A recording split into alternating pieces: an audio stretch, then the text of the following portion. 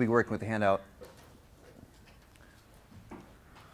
Okay, when I explain my project to other people, I often do so in fairly general terms. I'll say something, oh, I'm interested in the ethical dimensions of ritualized activity.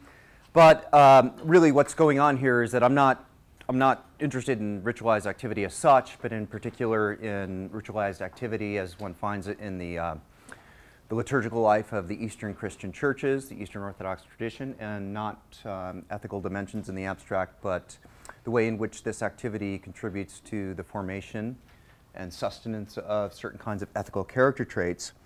Becky Stengel asked me during one of the sessions, well, what is this, a theology or is it philosophy? And my response was, it's neither fish nor fowl. She didn't like that response too much, but I kind of think of it as philosophy of liturgy meets moral philosophy, and you can make of it what you will, but it's definitely off the beaten path as far as philosophy goes, and I think even as theology goes. So what I'm going to do is give you a bit of a snapshot of some of the things that I've been thinking about, one of the projects in a series of papers that I've been working on. Okay, my theme is the role of liturgical reenactment. So if you were to step into just about any Christian liturgy, you would find the assembled reading and listening to scriptural presentations of various events that compose the core Christian narrative. And if you were to walk into the performance of one of the more ancient Christian liturgies, in particular the Eastern Christian liturgies, you would also find the assembled reading and listening to the scriptural depiction of events of the core Christian narrative.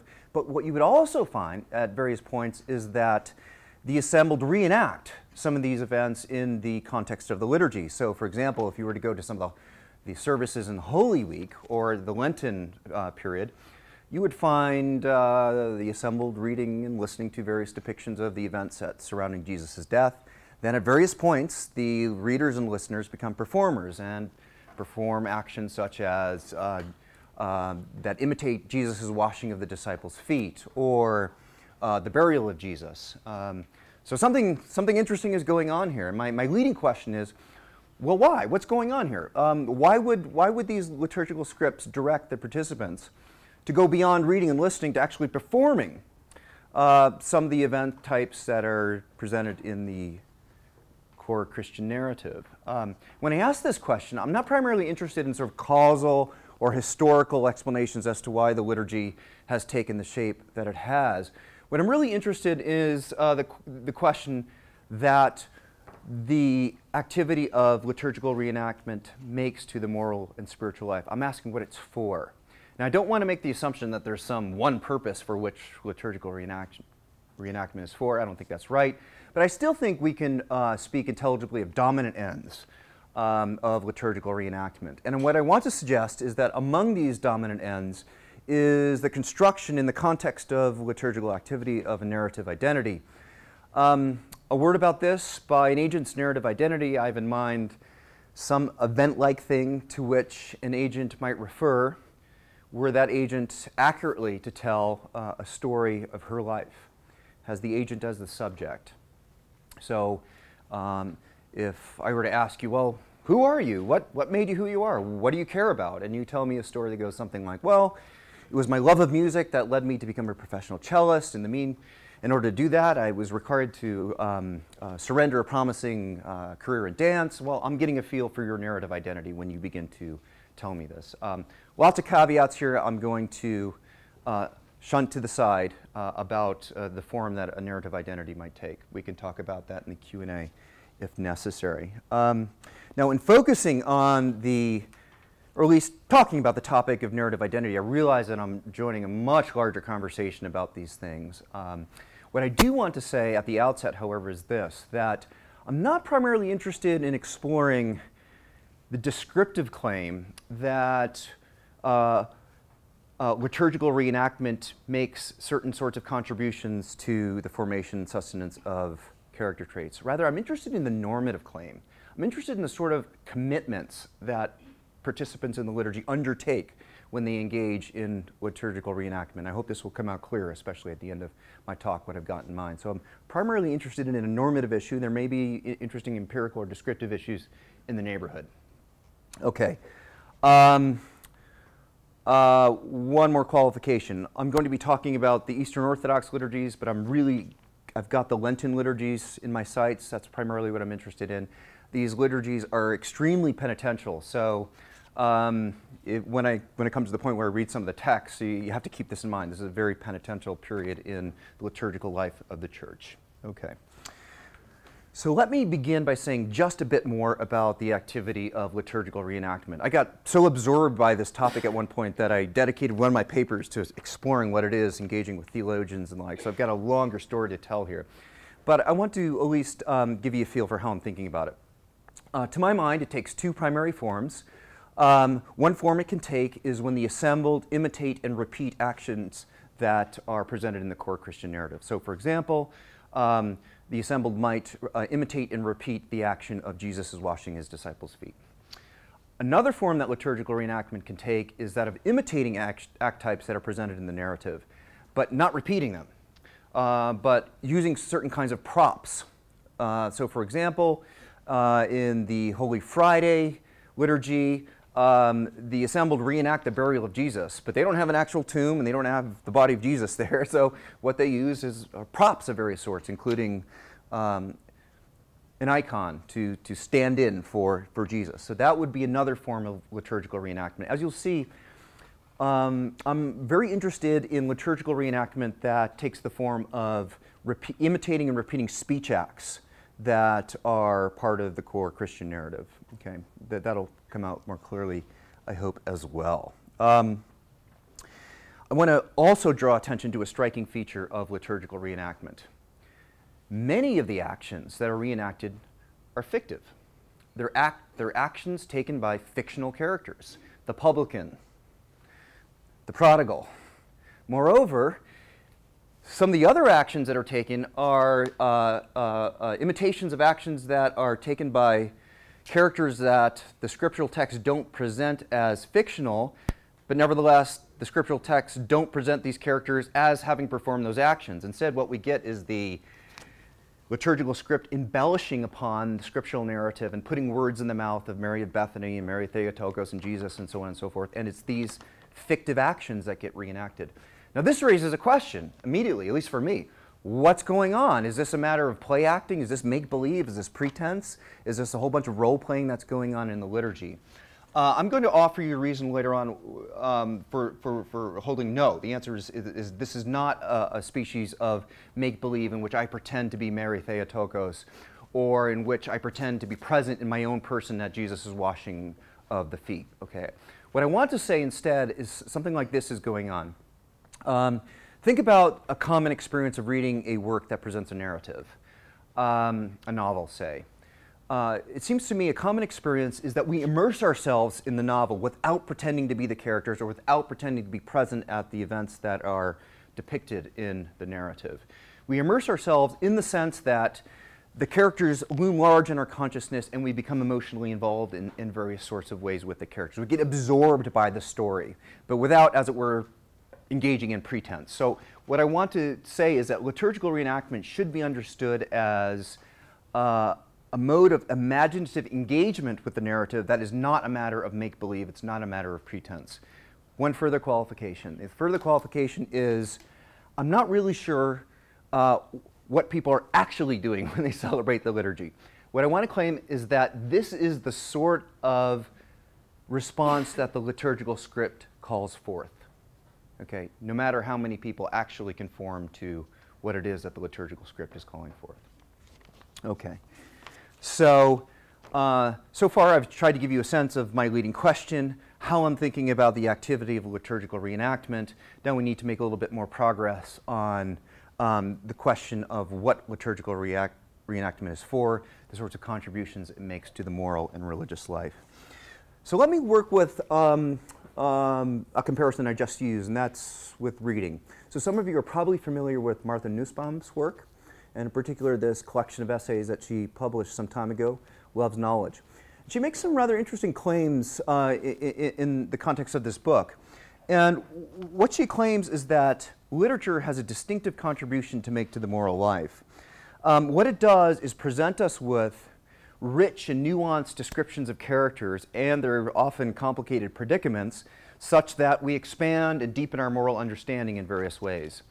And what she says is literature is especially suited to do this. I mean, she primarily has novels in mind. It's not literature as such. She primarily has novels in mind. Literature is especially suited to do this. Philosophy, by contrast, is not very well suited to do this. We can offer you analyses of various sorts of virtues, but what philosophy doesn't do is offer a narrative presentation of a virtue such that we can follow its development over time and learn skills in such a way that we can learn to better identify the virtue where we see it in ordinary life. And I might add, ordinary life often doesn't present us with very good opportunities to track virtues in the way that narratives present us with the virtues. Okay, so Nussbaum's claims that literature has a distinctive contribution to make to our moral understanding. And one of the thoughts I had was, well, you know, maybe that's what's going on with the liturgical script as well and liturgical participation. It's for the expansion, the deepening of moral understanding. But one thing to note here is that when the liturgical script presents us with narratives, and it does present us with narratives, what it really does is present us with little snapshots of characters. And it doesn't really follow these characters through time in the way that a novel does. Moreover, the script presupposes an intimate familiarity with the scriptural narrative, such that it's presupposing you've got to draw on all this stuff that's already in the background in order to figure out what's going on. So my question was, if what's going on in liturgical reenactment is not exactly like what's going on when we read literature, what exactly is going on? How should we understand the way it's working upon us, or the way it ought to work upon us if we were to react in such a way that the liturgical script calls forth? So what I want to claim is that there's a clue that we ought to pay attention to, and I'm on the top of 3 in the handout here. I'm going to read some text, so it's good to have that before us. I want to say that the clue lies in what I'm going to call the self-reflective character of the liturgical script. The liturgical script has, did I say reflective? Self-reflexive character of the liturgical script. It has the unusual feature of casting much of its hymnody and a lot of the text in the first person. And I think this technique is used in 3 different, although compatible ways. So let me try to give you examples of each. One way it uses the first person indexical is by recasting stories in the first person, stories that were not originally presented in the first person. So, for example, at one point in the liturgical script, you have Adam, the character Adam, speaking in the first person. The Lord my Creator took me as dust from the earth and formed me into a living creature, breathing into me the breath of life and giving me a soul. He honored me, making me companion of the angels. In my wretchedness, I have cast off the robe woven by God and am clothed now in fig leaves and garments of skin. Those of you who are familiar with the Genesis narrative realize that they're taking liberties with the text. They're putting it in the first person, which I think is kind of interesting if I'm right to say this is not a matter of role-playing. What exactly is going on is not entirely clear. Here's another example of using, or a way in which the first person is used. I call it on your handout indexical appropriation, where it's not a matter of presenting stories in the first person, but taking stories with first personal elements and having the assembled appropriate them by quoting them. So here I read some passages. Let us emulate the groaning of the publican, and speaking to God with warm tears, let us cry out, O you who loves humankind, we've sinned. In your compassion and pity, be merciful and save. Like the thief, I cry out to you, remember me. Like Peter, I weep bitterly. Like the publican, I call out, forgive me, Savior. Like the harlot, I shed tears. Like the woman of Canaan, I cry to you, have mercy on me, Son of David. Like the woman with an issue of blood, I touch the hem of your garment. I weep as Martha and Mary wept for Lazarus.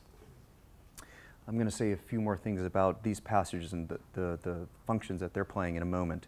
And then finally, a third way in which the first person indexical is used is what I call comparative self-address. Now, if you think about it, use of the first person isn't so unusual when it indicates who it is that's doing the addressing. It's me, not you, right? That when I use the first person indexical. But it is rather interesting, I think, when the first person indexical is used in such a way that it indicates who is the object of address. And I think that's what's going on here. Couple passages again. I am become the prodigal son, and having wasted my riches, I perish now from hunger. Beneath your protection, I seek refuge.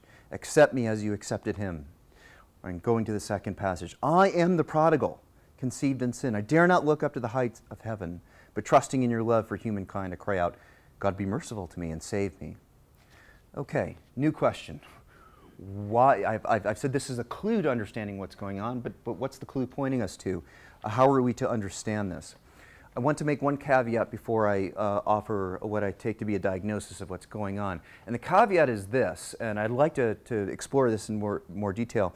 But as philosophers of language have pointed out, the first person indexical is a unique thing. The content that it picks out all depends on who's using it. So it may be that when I say, I am the prodigal, I'm saying something rather different from when, say, Christian says, I am the prodigal. That's the sort of fluidity that you get built into the text by use of the first person indexical here.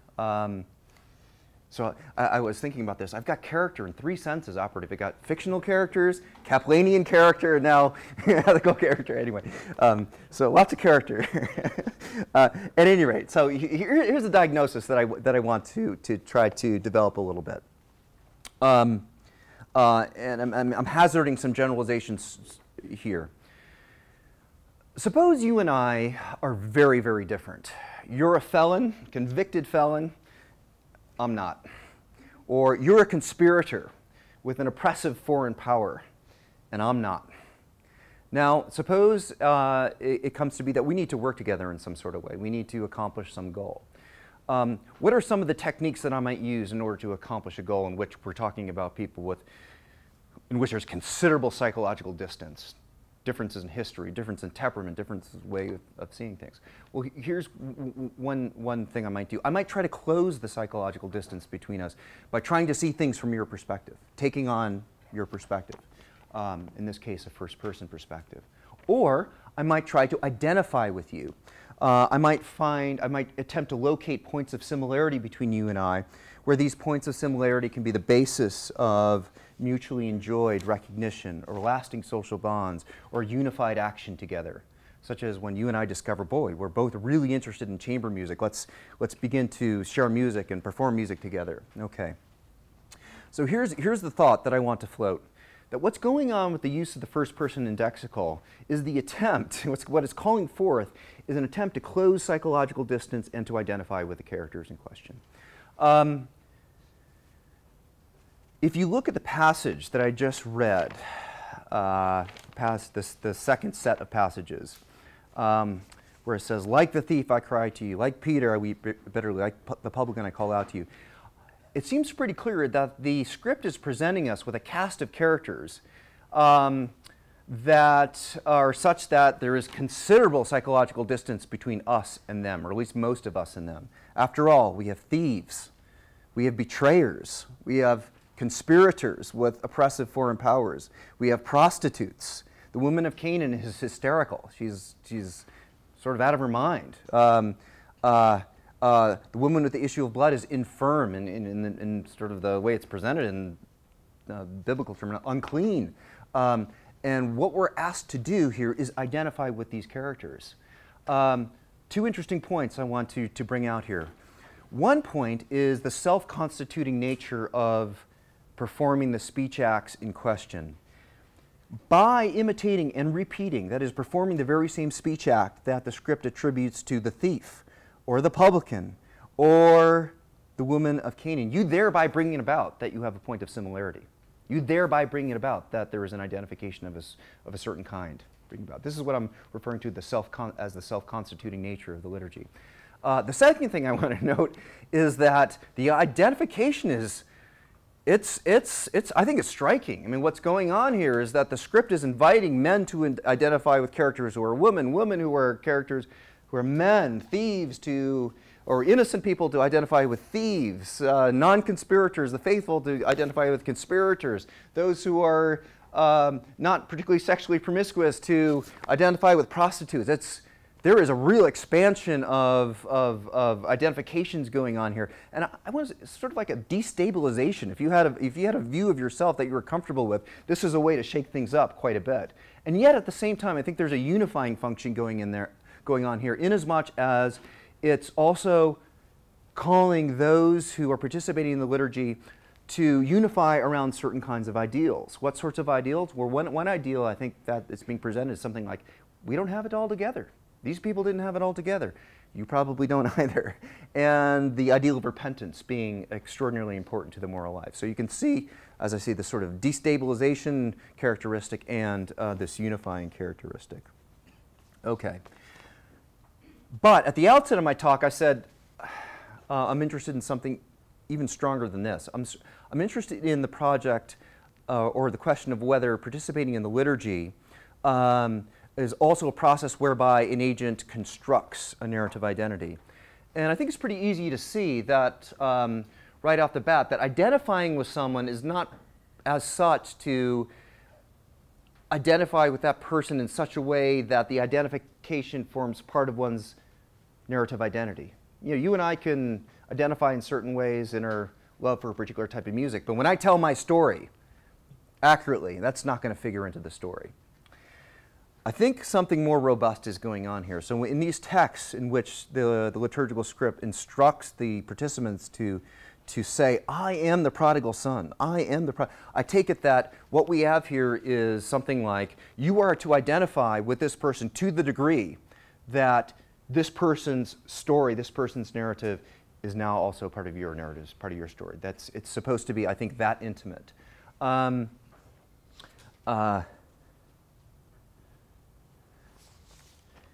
I think there even might be a sense in which, by performing these speech acts in the context of the liturgy, it might be that you're actually narrating your own personal identity within the context of the liturgy. When you actually say these things, you're in the process of constructing it, which is kind of interesting. It's not like you go home and begin to think about it. There you are on the ground doing it. Okay. So that, I think, this cluster of considerations, I think, is what the liturgical script is primarily interested in eliciting from its participants by its use of the first person indexical. So one of the main questions I asked at the outset was, well, what contribution does liturgical reenactment make to the moral and religious life? And I've suggested that it lies with closing of psychological distance, identifying with characters to the point in which these characters get woven into one's own narrative identity. But I said I also wanted to resist descriptive claims, that this is actually what happens most of the time or some of the time or anything like that.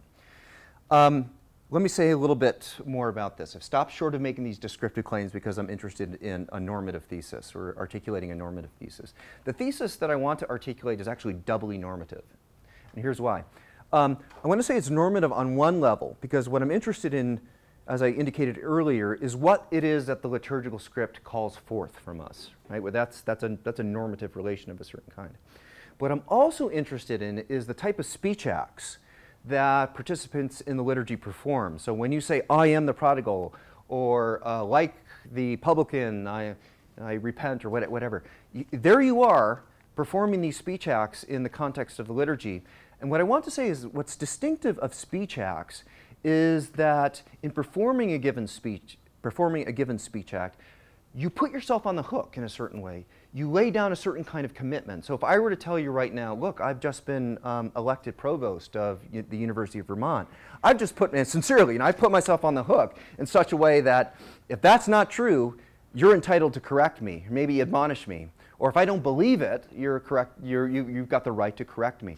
So I think what's going on in large measure in these liturgical texts is that what they're calling forth is commitments of various kinds on the parts of those who participate in it. I also want to know, as sort of a side note, it's communal. It's a sort of commitment in which you know that your neighbor is being called to do the same thing, and you see that she's called to do the same thing, and she sees that you're doing the same thing or called to do the same thing. So I think there's a level of mutual recognition going on here in its communal nature, too. At any rate, it's this normative feature that I want to call attention to as being absolutely at the center of the liturgy. And this is one of the central reasons why I think that liturgical reenactment is not about role-playing. It's not about pretense. It's not about make-believe. Because if you or I were acting and reading our lines in the context of performing a play or some sort of performing art, we're not committing ourselves to anything. If I'm performing a play and I say, look, I've just been elected provost of UVM, you can't hold me accountable. There's no interesting sense in which I put myself on the hook.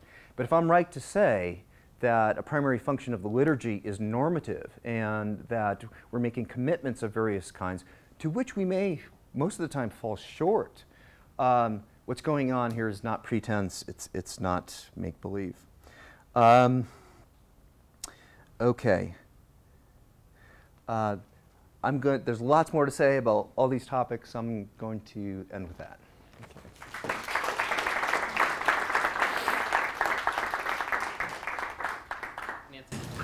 Great talk, Terence. Thanks. And one thing that I thought was missing was the notion that in the liturgy, one function, one major function I take it, is the calling forth of the presence of God among the community of the believers. And when the believers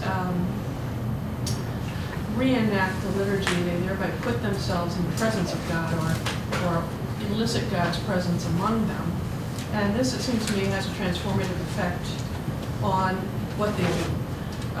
So I want to get your opinion on that and on how that plays into this. I mean, I certainly agree that this is not role-playing. Although a lot of theologians seem to be attracted to that thesis. I think they're wrong. Yeah, so do I. I mean, I just don't think that's a rich enough description of what's going on. But you know, the believers in this reenactment, I mean, they're believing that God, they are encountering God here. They have an encounter with God. And so how does that transform their narrative? So I guess that's my question. It's a good question. It's a fair question. I think the dynamic that you're pointing to is very much part of the self-understanding of, say, how the Eastern Christians view the liturgy. That in some sense, they've put themselves in the flow of divine energy, however you want to talk about that. Eastern Christians like to talk in terms of divine energies. So I guess what I want to say is that seems to me compatible with what I'm saying. It's not what I've had my eye on in this talk, but I'd be certainly interested in thinking about it more. So maybe I should have added a further caveat. I'm exploring part of what's going on with liturgical reenactment, but don't take myself to be mining its riches. And you've definitely pointed to another dimension that I think needs to be taken account of. Yeah. Please. That was very interesting. I love your lunch. So I was interested in trying to understand the nature of this commitment that they're being asked to make a little bit better. And it sounded like it had something to do with recreating their identity, their narrative identity. Yep. And so I was wondering, I was trying to think, are they being asked to so like the thief, I cry to you, remember me, are they being asked to remember that they were one time a thief calling out to God, remember me? Or is it something like that? So here I want to try to take advantage of the fluidity of the indexical here. So if I have thief-like elements in my history, you can easily see how it is that I can appropriate those words. If I don't have thief-like elements like this in my history, it may be that these speak-jacks are functioning in such a way that they're prompts for me to engage in deeper self-reflection, to figure out ways in which I am like the thief and need to recognize that. So, once again, if I've been a wastrel for 30 years or whatever, the sentence "I am the prodigal" may have a lot of import for me. But if I'm like Christian who has not been a wastrel, it may be that what's being called forth is I've got to engage in some careful self-examination to the effect that I'm finding points of similarity between the prodigal and me. And what I think is kind of interesting about this is that what we're being called to do is really expand our self-conceptions in such a way that we've got to try to see ourselves in ways and in a light that we're not accustomed to seeing ourselves. There are pitfalls here too. You know, I really haven't talked about the pitfalls here, but you know, identifying with characters that in ways that aren't healthy, right? That could certainly happen. So I think it's not like this whole enterprise is not fraught with some moral risk, to use Becky's terminology. I think it is. And I don't have any pat answers as to how a participant in the liturgy would navigate unhealthy sorts of identifications, because I think that could definitely happen. Yeah. Steve. Thanks, Terence. I'm not sure this is a real concern, because you said, well, sometimes you talk about these, the kind of use of the indexical as constructing an identity, yep, or constituting an identity, but almost all the cases I can think of, it's kind of revealing an identity. And sometimes you use that word too. So when, can I go Western for a second? Or does it have to be used? Didn't you see the sign out there? No. Yeah, maybe it's the same. So when during the Passion, you know, the crowd, the people in the congregation say, crucify him, we have no king but Caesar. Yeah. You're realizing that in your comfortable middle-class life, and you couldn't imagine doing such a thing. Yeah. That's exactly what you probably would have done in that situation. Right. So it's not thinking of yourself as, you know, constructing an identity as a first century Roman or something. Yeah. But seeing that there's that similarity. Yeah. I think I want to say two things to that. The first thing I want to say is there is quite a bit that could be going on when one uses these indexicals. I've pointed to what I take to one of the dominant ends. I don't want to claim it's the only end. So what you've got your finger on may be going on as well. But it also strikes me that it might be that it's important for us to incorporate into our narrative identities certain sort of, how to put this, counterfactual type stuff to the effect that, yeah, I'm the one that did this and did that, but I'm also the one that probably would have done this had I been there.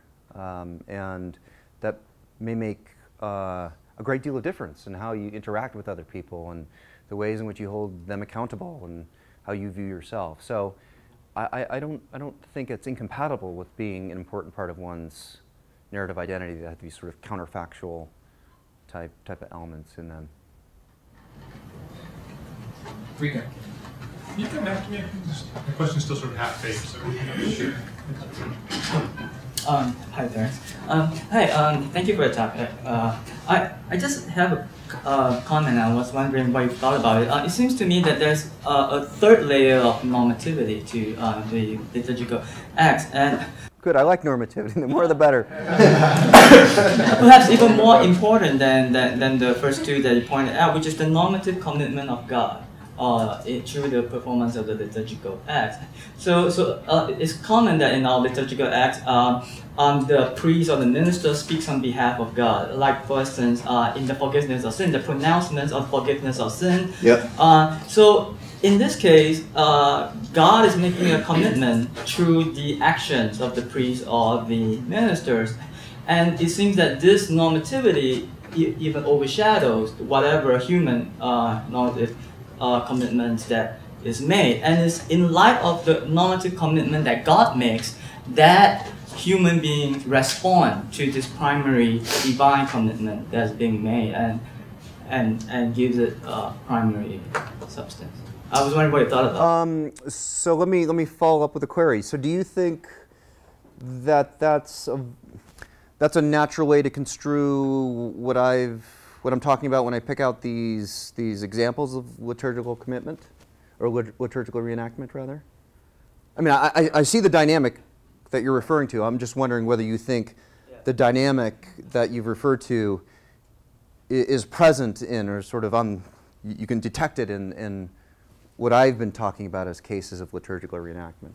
Yeah, Okay. yeah, but it seems that your focus is more on the human side. The human. That's right. Yeah, this is Right. Yeah. Mm-hmm. Right. But it seems that in a lot of the church liturgy, that it's designed in such a way that there's a kind of dialogue between God and man. Yeah. So the minister say certain things Sure. on behalf of God, and then the congregation will respond in a certain way. So there's so God is making normative commitments.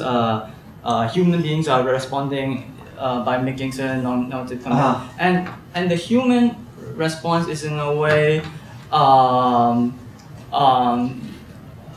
founded upon this primary commitment on God's part. So the human response is in a way secondary. God's commitment is primary, and then human ride on this primary commitment that God has made.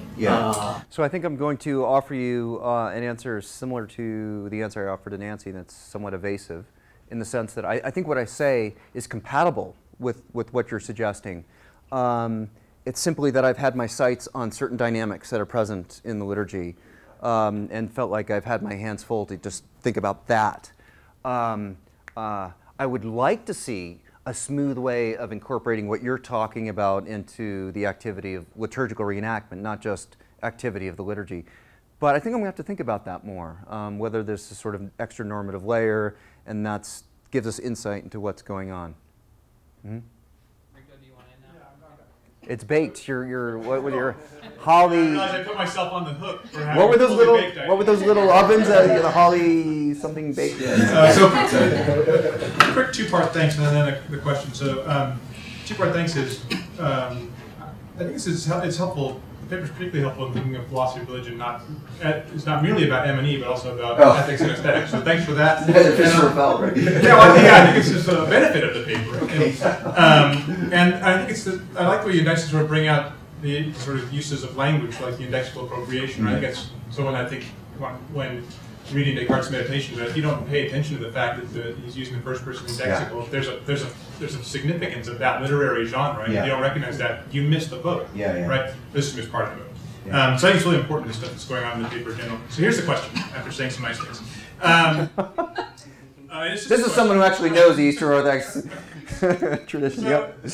So it looks like the significance is, as it's described in the paper, are things that are going on in me, and so say Nate and I are liturgy, and things that are going on in me in relationship to Nate. That seems right. It seems that there are two other things. I don't know if you want to say something about them. Right. So that in the text, even the ones you cite, it looks like there's always a sort of connection to what's going on between me and God. Right, so there's one thing, what's going on between me and Nate. You seem to address that. I'm wondering if you do or want to think about what's going on between me and God. That's the second thing. I think a third thing is what's going on between me and God and Nate. Right. So I think there's a way in which in coming to a deeper love and care for Nate, I might be loving God by and insofar as I'm loving Nate, and I might be loving Nate insofar as I'm loving God because of the relationship we share. So I want to say about those two other aspects there. Okay, so this comment is of a piece with Nancy's, and sorry I forgot.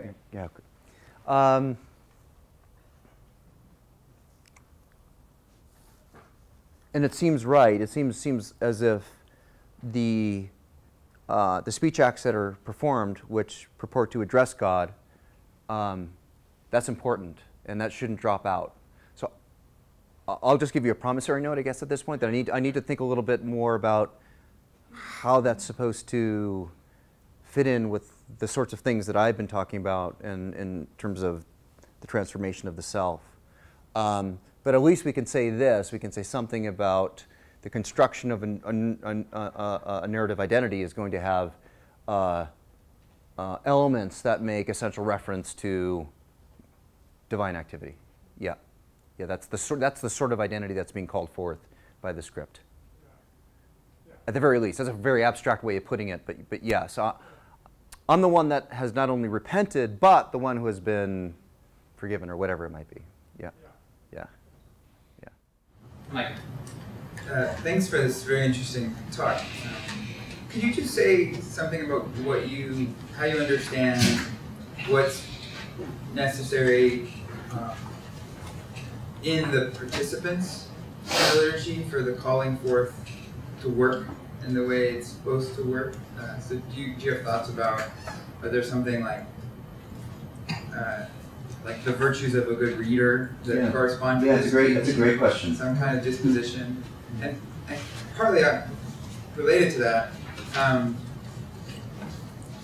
what sort of commitments, like Christian or Eastern Christian commitments, do you think you already need to bring to the table for the liturgy to work, or do you think it could also work at moving someone to those commitments, not just acting from them? So that's sort of set of that's a good question I've asked myself on certain occasions. So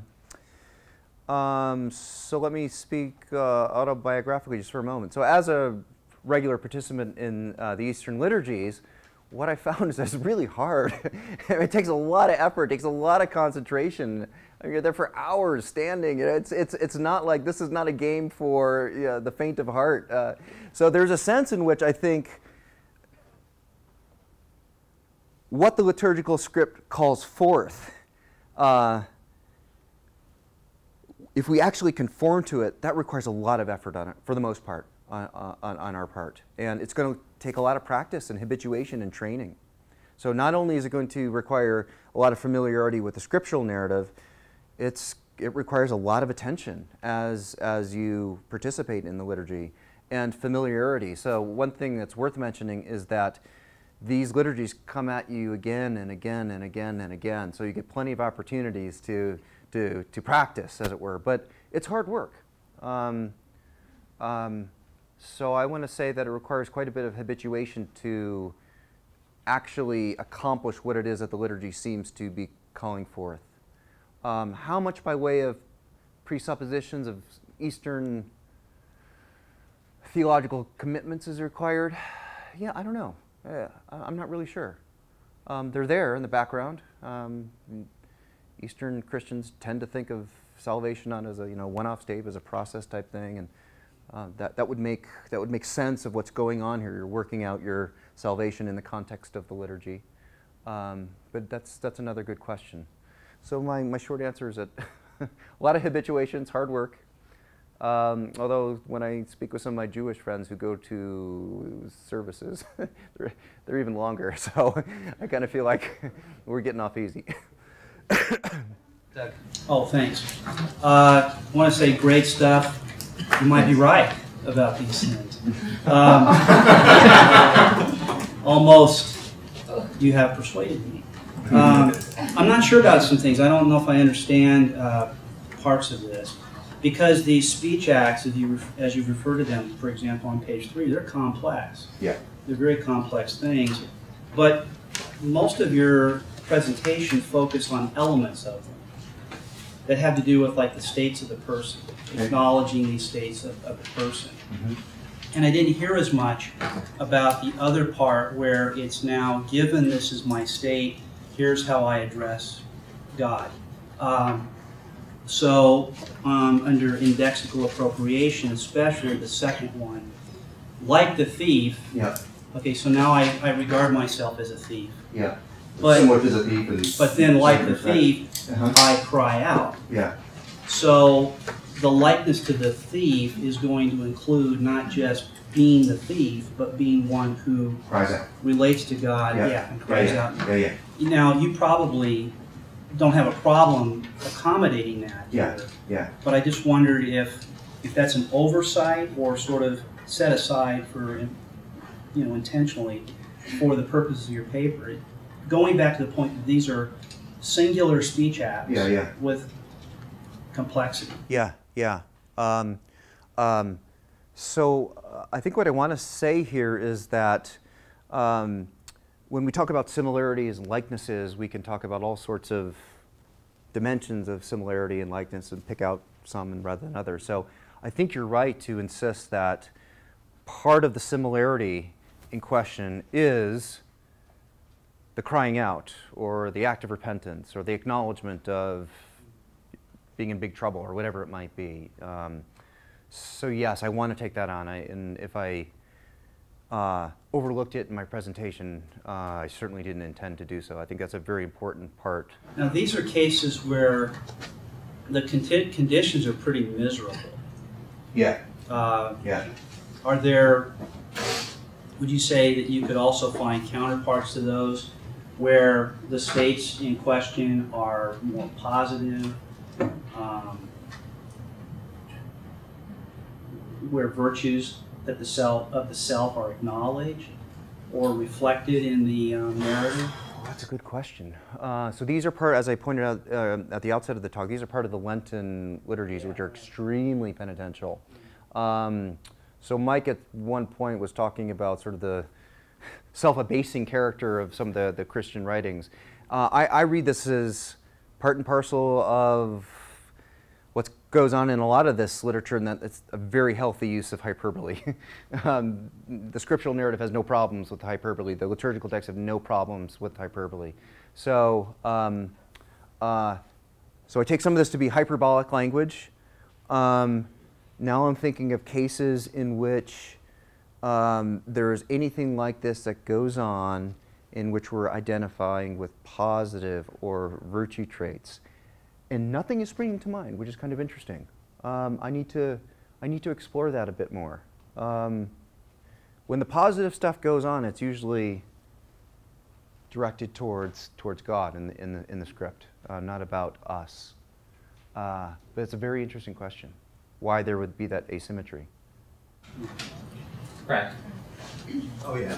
So just two quick things. One was I thought another contrast with the play acting would be like when you read novels, you empathize with the characters. Yeah. I just thought that was another contrast that we were talking about, the way you relate to your, since you use the first person, is really different than empathizing. Yeah. The other thing I started to wonder about is like what kind of role this stuff you're talking about could lead to the relationships to the other people in your community. Right. Because I guess just sort of like a kind of worry about that would be, you know, if I'm going through this process and I'm realizing, oh, the sense in which I'm a thief and all these other, you know, features of me that I sort of hide beneath my pleasant social veneer, that's going to just remind me when I see, like, you know, this guy next to me saying, you know, I'm a thief, and then, like, of course, we're all very nice bourgeois Americans, we're all very nice to each other. It just reinforces the sense in which I don't know these people around me, plus they have deep, dark secrets that they're hiding from me and from themselves, and we're not in a community. I don't know, so I'm just kind of like, it seems like reverse sort of effect. And I'm wondering, like, you know, maybe that's one of these things, like people were saying you need to bring in the stuff about God and the relationship to God. I'm wondering maybe that's one reason you need to do it, to explain how the communal aspect arises. I don't know. That's just a worry arose in my mind. So that might be another case of moral risk here that's involved in undertaking this sort of activity. One thing that I will say is that I don't know, when you participate in these Lenten liturgies, it's pretty hard to sort of, how to put this, present oneself as dignified middle-class American, in as much as, you know, a lot of times you're just, you know, I prostrated during the liturgy, and you're prostrating in front of other people and kissing stuff. You know, it's not, you're not on your living room behavior here. This connects with your question too. It takes a lot of habituation to get used to this sort of behavior, which is really out of keeping with our ordinary behavior. So, you know, when I find the president of IBM face down next to me, my first thought isn't, well, I'm not so sure that he really means it. You know, and for me, it's something like, no, there's something unifying about this. Even this guy is on his face, and I'm on my face. You know, that sort of thing. Anyway, that's my sort of reaction to it. Although I recognize there might be a darker side to it.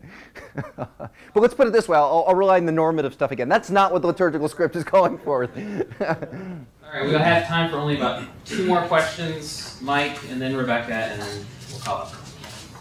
So I guess my question maybe is related, but this is more just a curiosity about extending it. So in the tradition, what's the role, especially the penitential things, with this idea of Eastern idea of theosis, right? Yeah. And so just on the surface, it's kind of puzzling that in order to become God or more like God, I identify with the product, right? I mean, so I identify with this sort of, with the prodigal or with the vicious in some sense. Yeah, yeah. But then, so yeah, I guess I'm just curious, how does that work? Well, that's a really interesting question. And maybe it brings out a kind of a cool tension here within the tradition. That is something like, yeah, the ultimate aim is becoming godlike or whatever. And so you're in a sense trying to incorporate your life into the life of God, but at the same time, you're identifying with these unsavories. I like tensions in religious life, and I kind of like that tension. So you just sort of you live it. Yeah, I mean, maybe the thought is that's part and parcel of the activity. That would be kind of neat. So, like I say, I'm happy with these creative tensions within the tradition. But that's a very interesting question. Rebecca, you've been waiting to get in. Yeah, thanks for this paper, Terence. I want to go back to that grammar, the first person language. Yeah. I'm just going to ask you to compare your project to the kind of work Eleanor Stump's been doing on second person accounts. Yeah. So here's my thought. The way you set things up is you put your own, you put this first person account in your own mouth in the liturgy in order to construct a narrative identity. Yep. But what I haven't heard yet is anything about and you gestured to this in your answers to other questions, the relational telos, and of all of that new narrative construction. So the idea isn't just my own deification, but the way that my own sanctification or whatnot, or my own identification with these characters, puts me face to face with God in a second personal account, shared joint attention sort of way, in a way that facilitates a closeness in the relationship, a kind of directness in my relationship to God that I can't get through, say, hearing a narrative about Adam being created, or hearing a story about Mary of Bethany wiping Jesus' feet with her hair, that sort of thing. So I'm just wondering if that's a direction you've thought about, if that's another one of these dominant ends you haven't had time to stick on the handout. So right, this is in the neighborhood of some of these other comments. It's a really interesting twist on that observation. So I'm inclined to say maybe something like this. If you buy into the narrative, there's something important and helpful about the prodigal's reaction, about the thief's reaction, about Mary of Bethany's reaction, that puts these people in a good place vis-a-vis God, right?